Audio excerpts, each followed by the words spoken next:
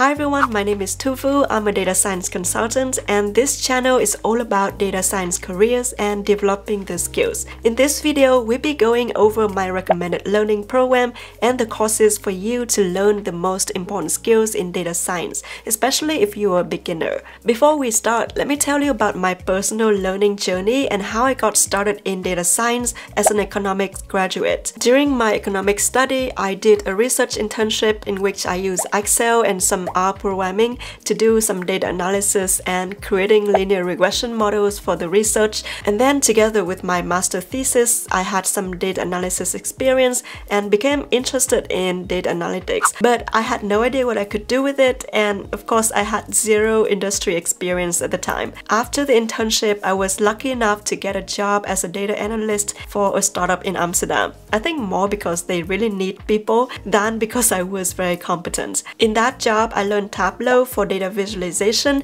I also became much more proficient in Excel and writing macros in VBA. In the meantime, I took some R programming courses to improve my R programming skill, and much later I learned some basic Python and a bit machine learning with Andrew Ng's courses, mostly just for fun because the most advanced thing I did back then was to do some basic data clustering. In my current role as a consultant, I learned SQL for some client projects where I need to pull data from their databases, and in some other projects I use machine learning, for example, to build a customer risk classification model for them. And most recently I learned some JavaScript and web frameworks to create more advanced ad hoc data visualization and building data science prototypes. As you can see, you don't need to learn everything at once. You only need to keep going and building up your skill set. I think what really helped me learn a skill quickly is to learn the basics and then at the same time get my hands dirty with that new skill, either through portfolio projects or applying that skill directly into my work. This is also what I really focus on when recommending a program. Now let's jump right into it. The first course I'd recommend as a starting point for an absolute beginner is the Data Analytics Professional Certificate by Google. It's really designed for someone who wants to learn data analytics from scratch, so it doesn't require any prerequisites. I think if this certificate was already around 6 years ago and had I taken it, I would have felt much more prepared for my first data analyst job. This specialization teaches you the most fundamental skills such as data cleaning, data analysis, and data visualization. It also teaches you the tools of the trade such as Excel, SQL, R programming, and Tableau. These skills are highly in demand and can hugely benefit you in most data science related roles. There is also a dedicated course on asking questions and presenting findings for decision making. It is really an essential skill for anyone working with data, understanding and translating a business problem into the metrics and hypothesis and the analysis that can be done with data. From my experience, well, this is really the core part of my job. I wish I understood sooner that data science is not just about playing around with data and do fancy modeling and coding, but it's really about understanding the business problems and come up with the right solution using the data that you have. At the end of the program, you get to work on a capstone project to help you put everything together to work on a real data analysis case. This is probably the most beneficial part of this entire certificate because you can use this capstone project as a portfolio project to show to your employers. Luke Barus has a very good video series where he talked about how his subscribers landed data science jobs with the projects they did in this program. This program is great for beginners and covers a lot of ground, but it doesn't really go in depth into the nitty-gritty of any specific data analysis techniques and tools. So if you want to go deeper into something, you might want to find dedicated courses or specializations on them, which leads me to the next recommended course. Last year in a project, I looked at almost 2,000 data analyst job posts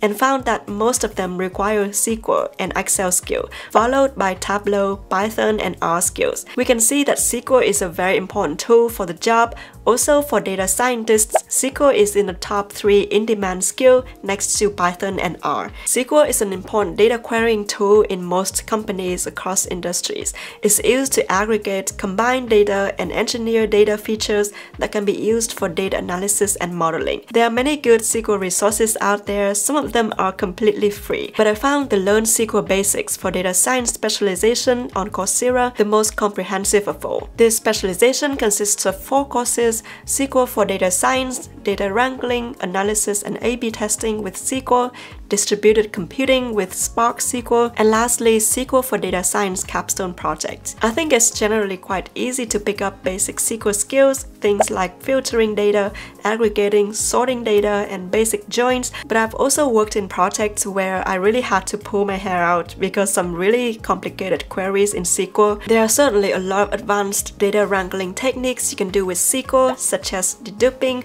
running several data quality checks, backfilling, calculating rolling averages, and partitioning. So the first two courses in this specialization can help you become more confident with these techniques. Additionally, the second course also covers A/B testing and shows you how to conduct A/B testing with SQL to test a hypothesis about how user behavior changed. The third course covers distributed computing and Spark SQL, which is a very useful skill in industry. In one of my projects for a large customer, I also had to use Spark SQL in combination with PySpark to query and analyze data and build machine learning models. More and more companies are making use of big data to gain insights and build automated AI systems, so having knowledge in distributed computing and the tools, I think is really a great advantage. And to top it off, you'll be doing a capstone project where you choose one out of the 3 datasets, exploring the data, do analysis, and present your findings. So overall, I think this is a very well-rounded SQL program. So where should we go from here? As we saw earlier, Python is the most popular programming language nowadays, used by data scientists and data analysts. It's a very versatile language, and to me, it's quite easy to pick up. So after you've learned the basics of data analysis and manipulation with Excel, SQL, and Tableau, the next thing to learn is Python. Python is not included in the Google Data Analytics certificate, but it's always worth taking a dedicated course on it. I really enjoyed taking the Applied Data Science with Python Specialization from the University of Michigan. The first course, Introduction to Python, might not be something new for you, but you might come across some quite useful tips and tricks and practical nuggets for plotting and charting in Python in the second course. And then the Applied Machine Learning, Applied Text Mining, and Social Network Analysis courses also offer a huge amount of practical skills when modeling both structured and unstructured data. I noticed in recent years more and more projects at my work are using NLP or image processing and social network analysis because these techniques really offer a different way of looking at the data. So sometimes you might want to combine unstructured data with structured data to create relevant features for traditional machine learning models. I think it's an inevitable trend because more companies are seeing the potential of using unstructured data to gain insights. So even though you may not be doing this kind of project right now, I think it's very likely that you will need those skills in the future. If you are more into R programming, you can also take the data science foundations using R specialization. It also gives you the same foundation using R. However, the disadvantage of this one is that it doesn't cover machine learning, applied text mining, and social network analysis topics, but it can be a very useful course if you are using R more often in your data science job. As you progress in data science, you might decide at some point to learn more machine learning to be able to do predictive analysis. Just a quick note that it's not a must-have skill for everyone.